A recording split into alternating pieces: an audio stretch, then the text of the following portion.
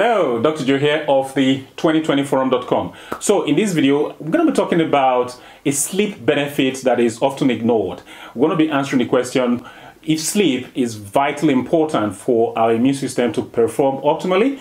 And we're going to be looking at three pieces of evidence to find out whether sleep is actually important for our immune system to be right up there defending us when we need it.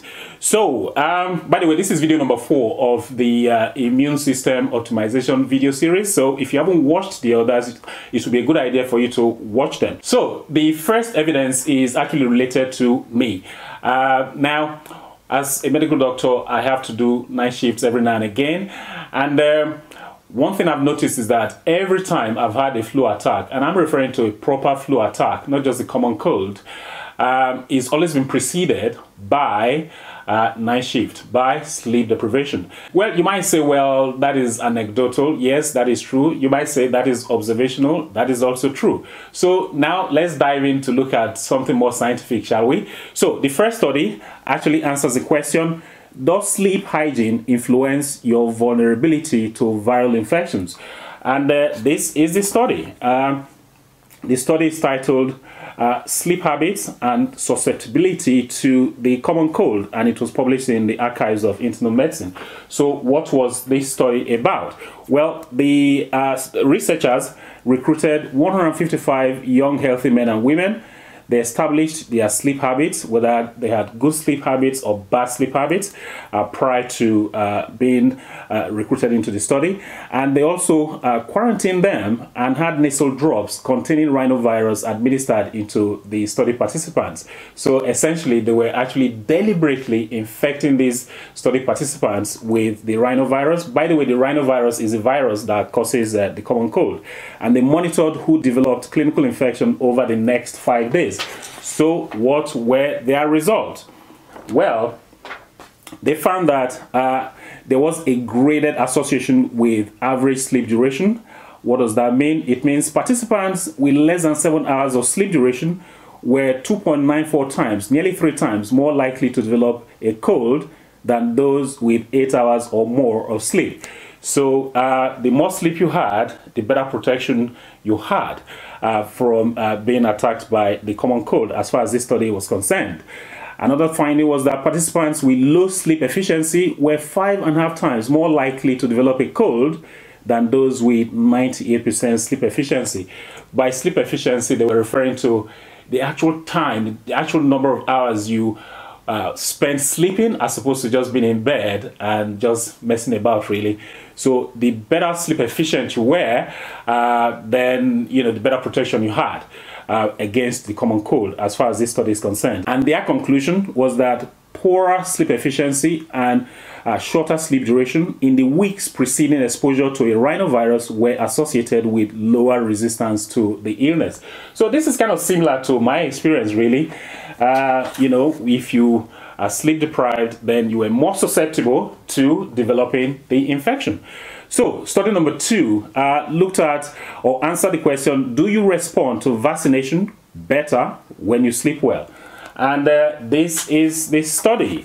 The study is titled Sleep Enhances the Human Antibody Response to Hepatitis A Vaccination. So what was this study about? Well, the researchers took 2 groups of participants. They administered hepatitis A vaccine at 9 o'clock in the morning, and one group went to bed at a regular time.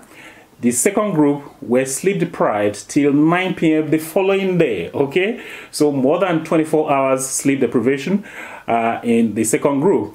And then the researchers had their hepatitis A antibodies measured for the next 28 days. So essentially they were judging their response. They were assessing what their response was going to be like following having proper sleep or being sleep deprived.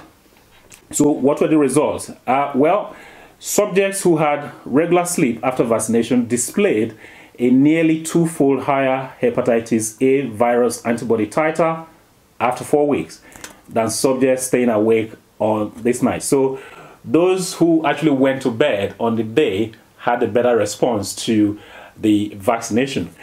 So their conclusion was that sleep compared to sleep deprivation on the night after vaccination improves the formation of antigen-specific immune defense.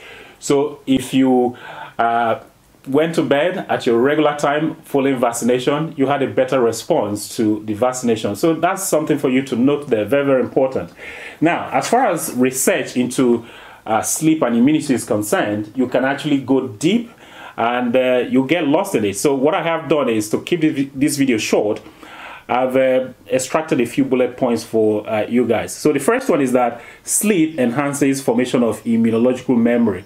Very, very important. So if you sleep well, your immune system is going to recognize a prior threat, and when the threat strikes again, your immune system will defend you better.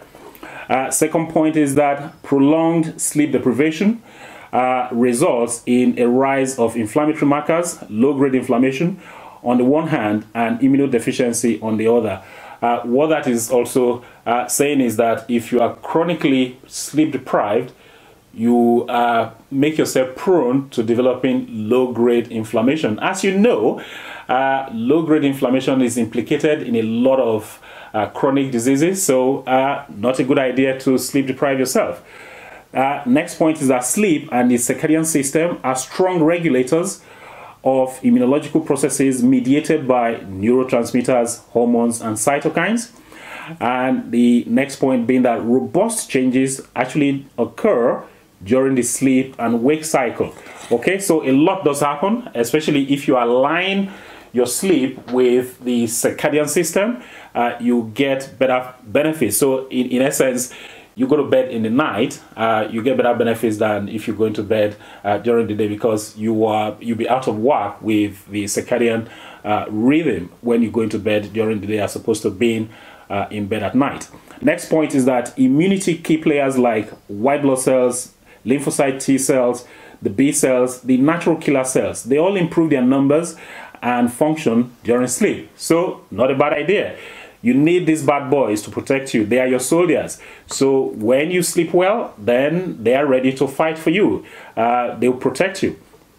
Now, next point is that many immune functions display prominent rhythms in synchrony with regular 24-hour sleep-wake cycle, reflecting the synergistic actions of sleep and the circadian system. Similar point to what I said earlier. And this other point being that sleep supports the production of cytokines that mount an adaptive response to threats.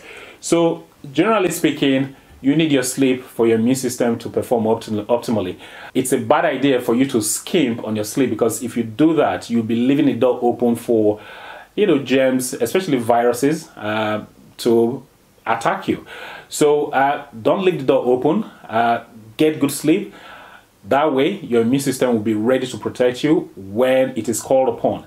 That's the essence of this presentation. And also, sleep is important for your immunological memory. Sleep, when you sleep well, your immune system will know that a threat has been before, and when that threat comes again, it's ready to fight it off. So that's the whole idea behind this presentation. So hopefully you enjoyed this presentation. If you did, give it a thumbs up. Please like the video. Please share this video with your friends, family, and colleagues. If you got any questions, any comments regarding this video, go ahead and leave them down below as usual.